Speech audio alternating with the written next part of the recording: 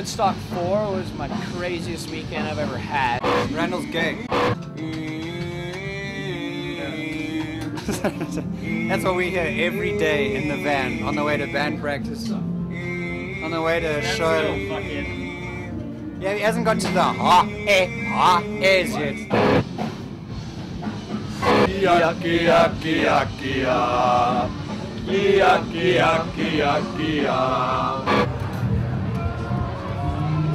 Yeah, we were recording with the producer Rob Hill, who's worked with bands like Korn and Cypress Hill, and but we've been playing a lot, trying to build up the fan base in the States, you know, and it's growing. I mean, the amount of fans that have built up within 5 months is really, like, it's really cool. But there's nothing better than coming home, playing to a home crowd.